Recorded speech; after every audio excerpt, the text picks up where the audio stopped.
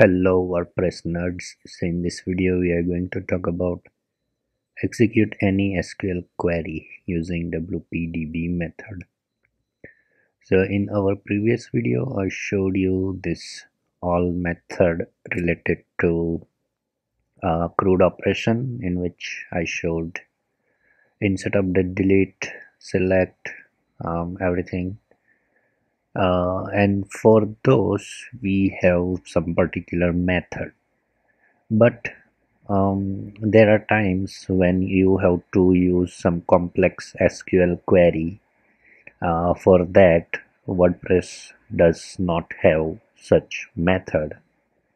I mean, whatever is not possible with wpdb methods at that time, you can use this method to execute your SQL query.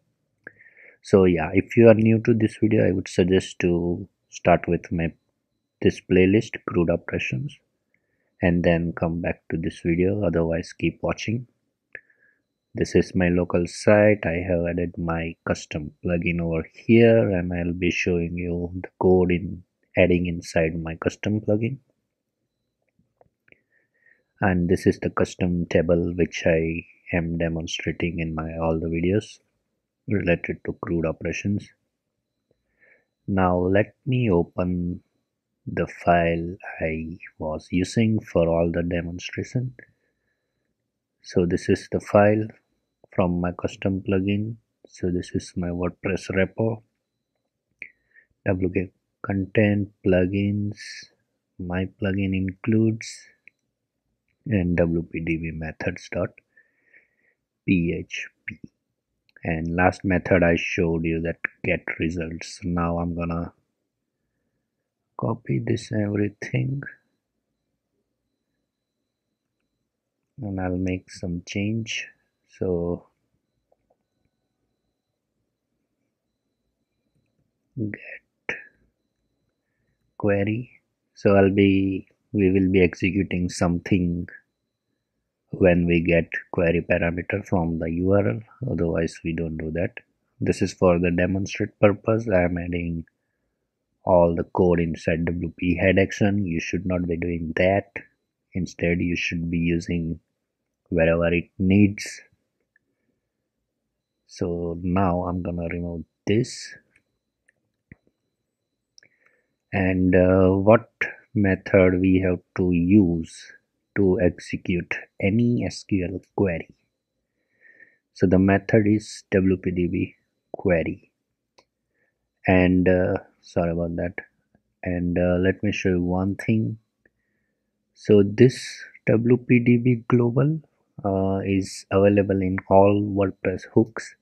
This is nothing but the object of this class, so we don't need to use this method like this. You can use this like this as well, but as I have defined this as a global, so we can use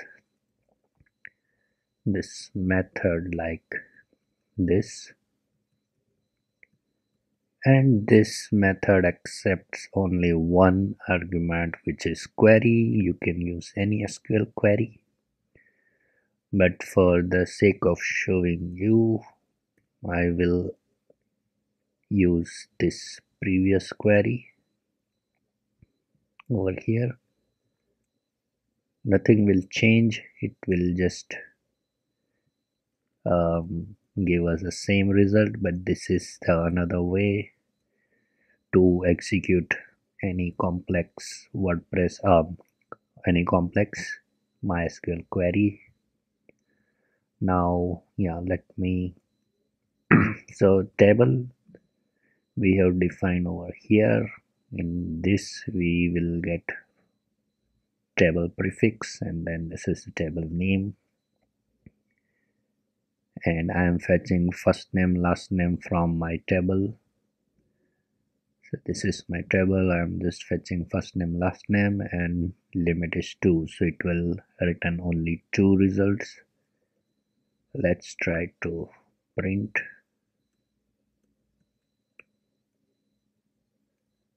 Let me open this in the front. Nothing happens.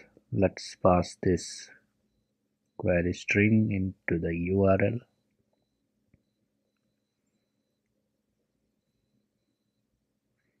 And it is giving us 2. Why?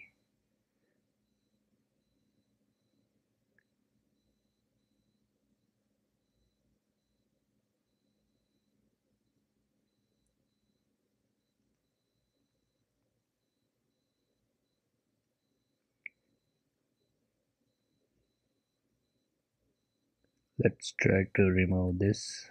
It should be, I think it is returning, okay, total number of result.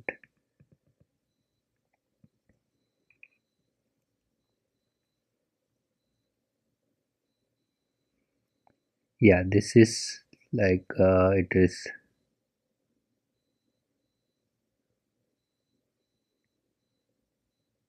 So yeah, it returns boolean true for create, alter, truncate. Yeah, we should not be using select query for this, maybe. Yes, I think so. Yeah, let's try to delete something from this query. Yeah, select, we should not be using the select for this. So let me make delete from table where, I'm sorry about that guys, where first name is ABC. Let me delete this to rows where first name equals to ABC. Now let's try to execute this. Yeah, two rows affected. So let's try to refresh this, and yes, it has deleted those two rows. So yeah, we should not use this for uh, select query, but in other than that we can use this query method for WordPress wpdb class. And this is how it works. If you have any doubt question, please write down below in the comment section. Thanks for watching the video guys.